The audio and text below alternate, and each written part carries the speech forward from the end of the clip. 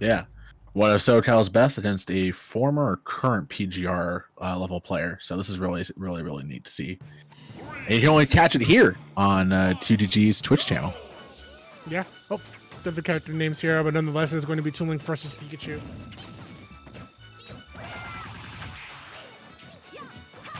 Good early response to Marco on the shield pressure, but now eating a...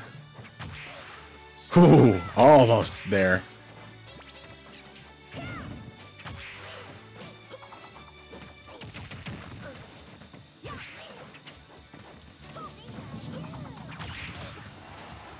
Early on, so far, the two players are essentially trading combo strings, but Marco just able to capitalize on that jump call out. Big fair kill.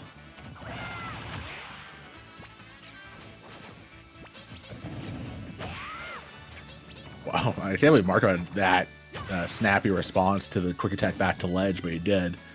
Able to put on about 55 before he's taking his first damage. Yeah, good stuff on Marco, though. Doing an excellent job just kind of waiting on shield. Knows, you know what, I have to lead. It's Mr.L who kind of has to make the play towards me. Yeah, that boomerang saved Marco from a clippable tech chase there. I was gonna say, yeah, that's one of the things that why you see all the links definitely toss out boomerang continuously. It's a really great projectile to set up for follow-ups that earlier and even some later presents, but it's also a really good tool to just potentially break grab options from your opponent. Oh, Marco looking for the follow-up there. Not quite. I think Mr. L may have held up to DI up to avoid that. Oh, big up tilt. An up smash. Definitely a really big up smash. Close, man. You know, kind of they're so quick. Well, that's the crazy thing about Team Link and Young Link as a whole, right? Those are two very fast characters. That's kind of what gives them the edge over regular Link, is they're just fast and nimble and really great with projectiles. And of course, Toon Link's projectiles lasting for quite some time. What a great way to come back on the stage and set up that really good lasting forward tilt to punish Mr. L at the ledge. Mr.L trying down on the board here, but Marco is running away with this game one. Well, that was a weird knockback. Bottom drop, but does not interrupt Mr. L's combo. Oh, I think Marco decided just to take the SD there on that one. Mr. L looking for the big drag down, almost dragged himself down. But again, Pikachu's mobility off stage is like second to none, so of course he survived.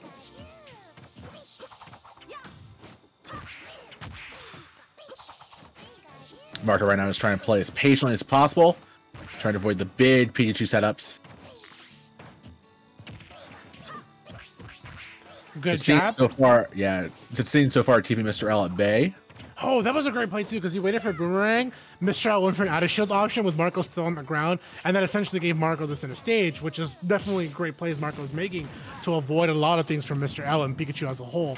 All right, unfortunately, the landing frames of the up air will not be to Marco's favor, as Mr. L here looking to get a big play. Unfortunately, there's a regrab. Excellent forward to put Marco off the stage. This is definitely L's edge guard using the Thunder to stall for just a second, trying to get a pick here. I think is really winning Marco right now is his air drift. He's doing such a good job of avoiding Mr. L's big confirms.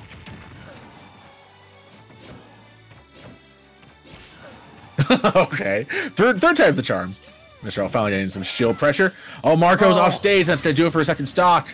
Yeah, not enough height. That's just the power of Pikachu. Oh my gosh! The patience of Mr. L. Marco was trying to run on him there, but that's going to do it for game one. Marco, just too much for Mr. L to overcome there. Honestly, it's like I said, man. Like, Marco's the one. Marco and Kairos were two players that, like, before like COVID, like, they were just really, really strong. Like, they were the two grinders that you would see at, like, a lot of LA tournaments. Fro, we saw them all the time, Fro. You and me, we always saw them at Hat. We would see them at MSM. We would see them at the Cease on Fridays. They were two players that were just in the grind, man. And then, honestly, like, and I know for Marco, he's got work, and I know for Kairos, he's got school and work. And they put in a lot of work with their characters that they were definitely in contention to probably have a really good season and probably get ranked. COVID happened, but it's still good to see Marco, like, nonetheless, take it up against Mr. L, putting it 1-0 apiece. Say what you want about Wi-Fi, say what you want about Toon Link. Marco knows how to move around his opponents. And say what you will about Wi-Fi. Pikachu on Kalos is always a tough time, no matter what the circumstances are. And here we go, game 2.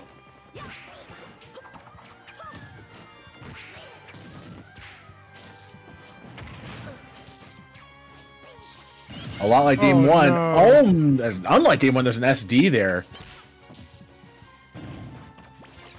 That was a funny bomb drop. I was gonna say, like, I'm still kind of reeling back, unfortunately, like on that SD, but a great shout out to Tank. Tank definitely letting us know, hey man, Marco's got a job working with World 8 Tank. Honestly, shout outs to World 8. I definitely want to give a big shout out because it's another tournament that Marco definitely goes to. And a beautiful and excellent game store that you guys should also check out if you guys live in the LA area. Nonetheless, Marco using that spin attack to get the recovery here, and he's going to continue this lead over Mr. L using the bomb throw to the up air, knowing the trajectory that it sends to Pikachu. I see Mr. L's trying to find his bearings. I feel like the SD and there was like a Thunder in game 1. It really has the range of just some misinputs, but I said Mr. L is a veteran. He's going to try and find the best route to get back into this one. Yeah. Oh, nice quick attack anticipating Marco's landing.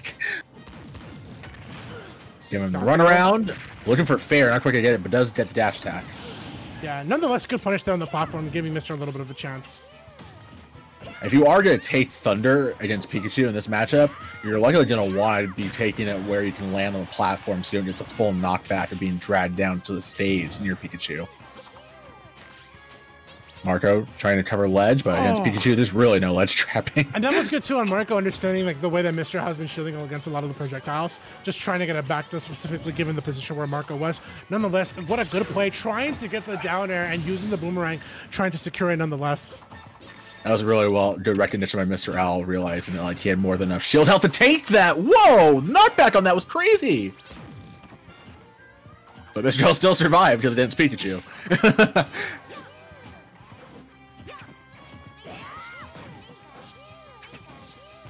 And Mr. L trying to slow things down, but Marco finally getting in.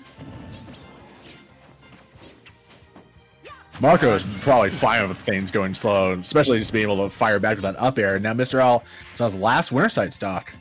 Well, that's the crazy thing about Toon too. It's like his aerial drift is really good. His projectiles can be at a decent speed where it's like somewhat slow, not too fast.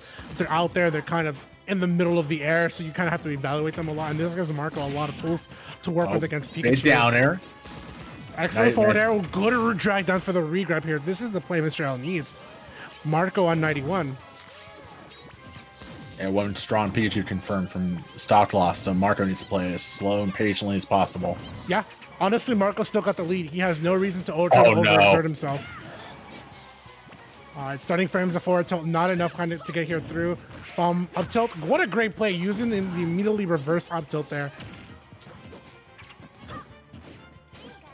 All right, Marco trying to take standard stage control. Starting frames on the arrow, too slow, deal with dash attack. And that's honestly the best way to deal against a character like Toon Link, and actually all the Links as a whole, is their end lag and their starting frames can definitely be called out. They're not the best. Oh, that Thunder hit, but it was weak enough not to get dragged down Marco. Yeah, Mr. L looking to slowly make this play here. Marco at 169, couple Thunder Jolts. Good stuff with the Poke Fortune. Safe move there, too. You know Mr. L does not want to overcommit and give Marco a chance. Marco looking for the kill shot. They're not going to get it. Just the window Mr. L needed to secure with the grab up throw. I think Pikachu up throw, even on Kalos, will kill around like 170. Nice parry and patience there from Mr. L.